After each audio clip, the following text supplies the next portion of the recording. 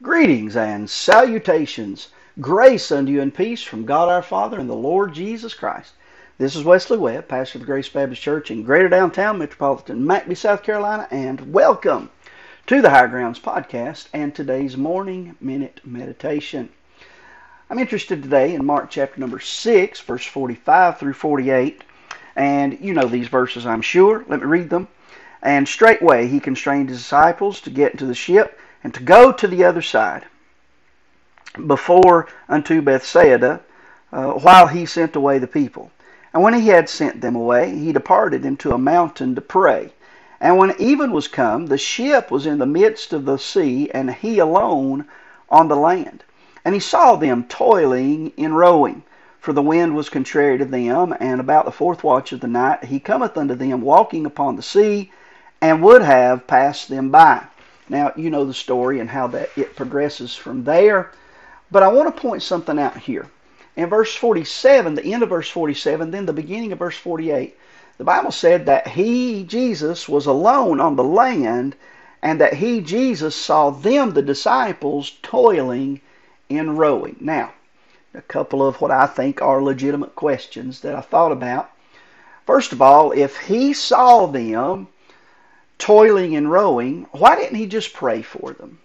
I mean, think about it. If he had just prayed for them from the shore, soon as he saw them, wouldn't his prayer have been answered and they have gotten help sooner? Why didn't he just pray for them? Why didn't he just calm the seas from the shore? Wouldn't the seas and the winds have obeyed his word from the shore just as well as from the boat? Wouldn't either one of those scenarios, if he'd have prayed for them or if he had calmed the sea, said the word from the shore, wouldn't either one of those have solved the situation sooner? Wouldn't that have stilled the storm in their lives sooner? I would think the obvious answer is yes. But Jesus is going to do things in ways that will bring him the most glory.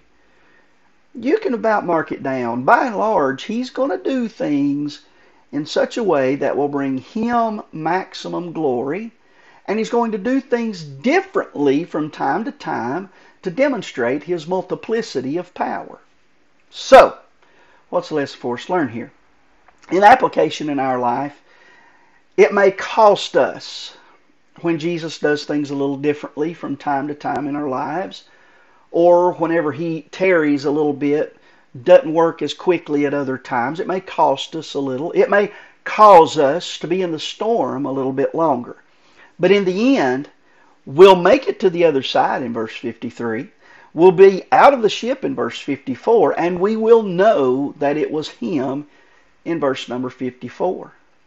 You may not know how, and you may not know when, but he'll do it again, sooner or later.